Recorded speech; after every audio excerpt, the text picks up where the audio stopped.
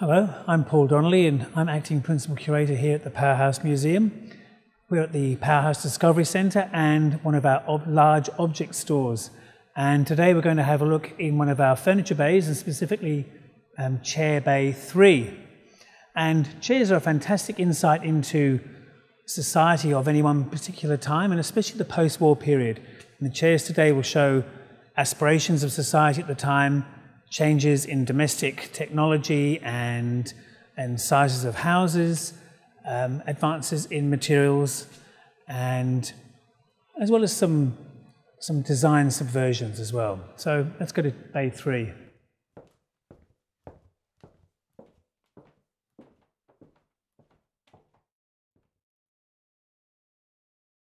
So looking at furniture of the post-war period, it's hard to go beyond the Eameses as a good start. So Charles and Ray Eames, American-born and based designers, architects and designers. Here are some of their fiberglass and wire, and also one of the famous dining chair wood examples. And this is a particularly good example of the advances that the Eameses made towards modern design and specifically modern furniture. Because of their wartime activities, learning how to form plywood when they were working in aircraft factories, and also making splints for military personnel, injured military personnel, they were able to really hone their skills in plywood. We have some George Nelson, another American designer, George Nelson. This is the Daft chair with the lovely swage tubular legs, and a very well-known coconut chair, also by George Nelson. And then crossing over to Australia, but keeping an American theme, we have Douglas Snelling here, who also practiced in California, came to Australia in the 1940s, had a very successful architectural business, but also had on the side the company Functional Products, and he made some very popular chairs, such as these web dining chairs here.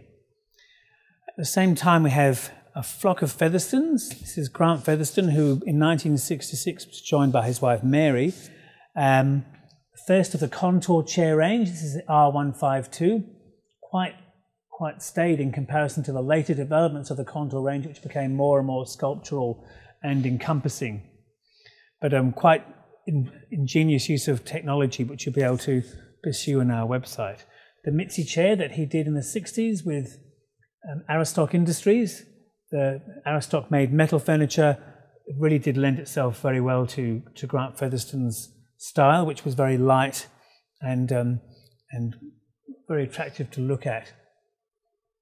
In Italy, people like Gio Ponti were drawing on the vernacular furniture of village lifestyle for their inspiration, and but this is called the Super Leggera or Super Light, and it's incredibly light. Just on my little finger I can hold this and there's no effort whatsoever.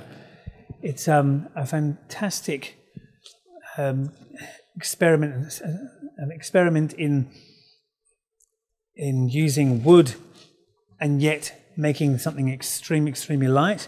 It's using triangular section here, so we're saving on materials. It's not using a square section, which would be much heavier. It's you can see how fine these struts here are, and yet this can be dropped out of a two-story building and just bounce, and it'll survive fine. It's a fantastic design which is still going today. Frank Gehry, a famous architect, released a range of corrugated cardboard chairs in the 1970s, which have been re-released lately. An interesting take on throwaway furniture, even though they were reasonably expensive even in their day, and very sculptural, a real statement in modern design. The Scandinavians preferred the natural look. This is a beautiful sculptural chair by Hans Venja, and this kind of furniture was very influential on other designers such as Eames and Saarinen, who we see here, but only using different materials. Ernest Race designed these very distinctive antelope chairs for the 1951 Festival of Britain.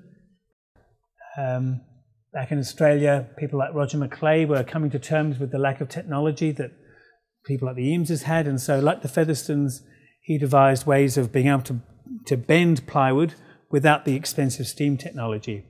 Here we have some Gordon Andrews, best known for our decimal banknote range, but he was also a furniture and interior designer too.